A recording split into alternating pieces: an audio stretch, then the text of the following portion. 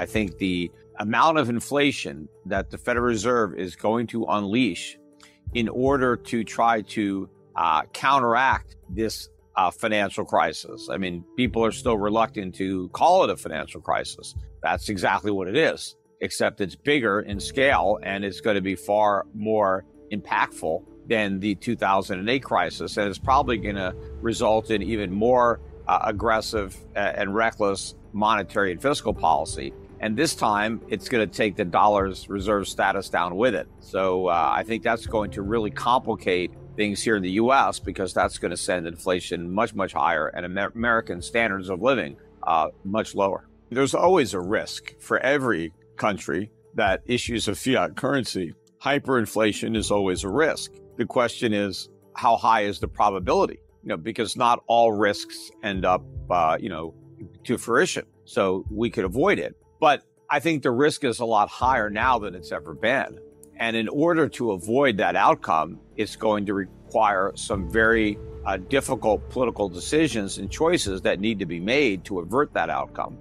But I think even if we manage to avoid hyperinflation, something like Zimbabwe or, Weimar Republic, Germany, some of the really big examples where, you need wheelbarrows full of money, to buy a pack of gum or something like that. It's a possibility. It's hard to handicap how high a probability, but I do think that we're going to have very high inflation for many years to come. I mean, elevated double-digit inflation, and where the first digit may not be a 1, it could be larger than a 1, right? So it's going to be very substantial inflation, even if it doesn't technically qualify as hyperinflation. But that's not, ruled out. So you have to be vigilant and be prepared, because that worst case scenario may in fact be the scenario that ends up playing out. Thanks to the Fed's policies, as well as government regulation and the moral hazards that it creates, the entire banking system is completely insolvent, including the too big to fail banks. All those banks would fail if the government stepped out of the way.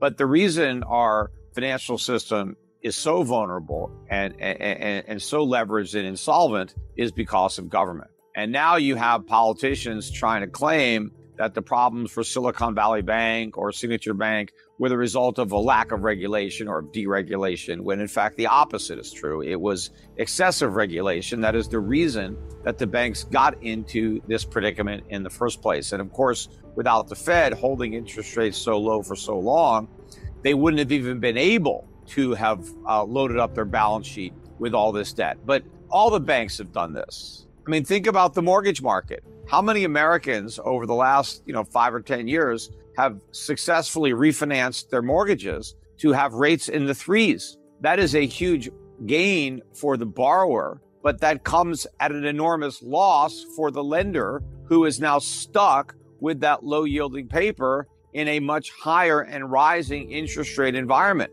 So all the banks are going to lose a fortune as a result of owning these mortgages, and they will fail unless the governments bail them out by creating more inflation, which is ultimately how the bailouts are paid for. In fact, the Fed has already returned to quantitative easing, whether they want to call it that or not, but the balance sheet is up about $400 billion since this financial crisis began, and it's going to get a lot bigger in order for the Fed to postpone the pain of the crisis and socialize it into a different form of pain, which will be higher prices, because that is what's the substitute. So on the one hand, the government says, don't worry about your bank account, we're going to guarantee it. But on the other hand, you now have to worry about the value of the money that's deposited in your bank, because even though the bank might not fail and you won't lose your money, when you go to spend your money, you won't be able to buy very much because your money is going to lose its purchasing power. There's no question that just like there's going to be a run on the banks, meaning people are trying to get their money out of the banks, they're going to be running to put it into gold, because no money is safe now in the bank, because either your bank is going to fail and you will lose your money, or your bank won't fail because the government bails it out and your money will lose its purchasing power. So either way, you should withdraw your money now, but don't stick it under your mattress, because it's going to lose purchasing power there too. You've got to convert it to real money. You've got to turn it into gold. Now, if banks could offer you a high enough rate of interest to offset the inflation, then that might be an incentive to leave the money in the bank. But the banks can't do that because they can't afford it, because they're broke, because they've already locked up all their deposits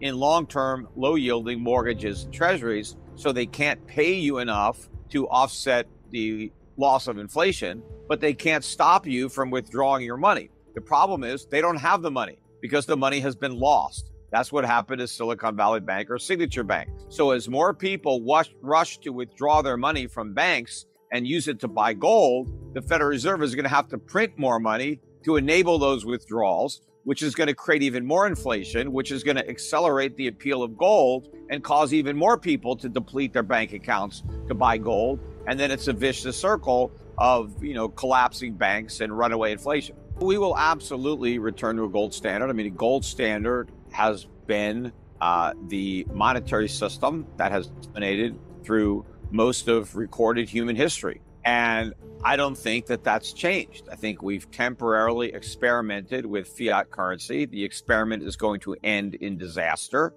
and it will prompt a return to what works, and that is gold. And whether it's governments or the private sector that lead the way, ultimately, that's where we're going to go. And we don't need governments to remonetize gold.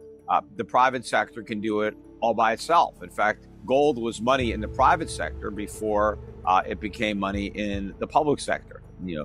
It became money for the kings because that was the money that everybody wanted. That was, if you wanted to pay your guards, you needed to pay them in money that they could use to buy food. And the farmer wanted gold. And so that's what the kings collected in taxes. They collected gold so they could pay their soldiers, right?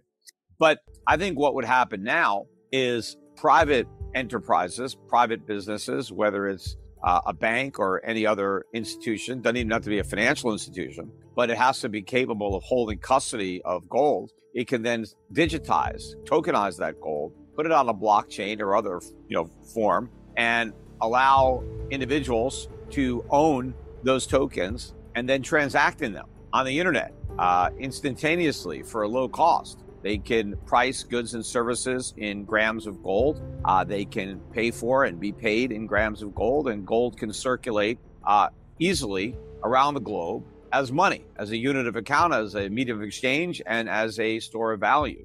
And so I think we're headed in that direction. As far as what the Chinese may do, to the extent that they may decide that they want to back their currency by gold, make it redeemable into gold, I think that would be a very prudent move on their part.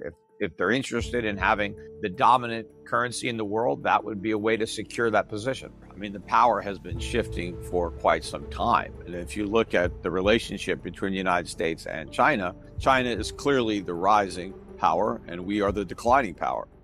China enjoys an enormous trade surplus with the United States. China has the industrial capacity that we lack, that we lost over the years. So the real production and wealth creation is taking place over there. And all we're doing is buying what they produce and borrowing the money they save to pay for it. So I think we have this phony economy that has been propped up by inflation and cheap debt, and it's in the process of collapsing. And when the dollar loses its reserve status, that'll be the final nail in the coffin.